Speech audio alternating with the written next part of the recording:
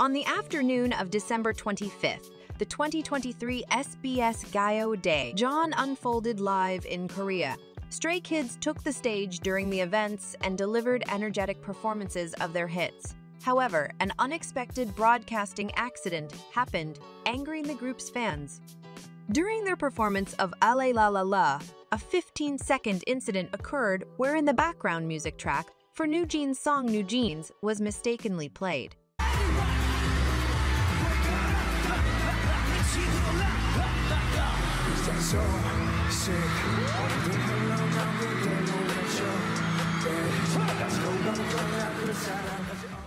This unexpected error took place as the Stray Kids members were fully immersed in their stage presence, passionately singing. Despite the glitch, the group showed commendable professionalism by maintaining focus on their performance.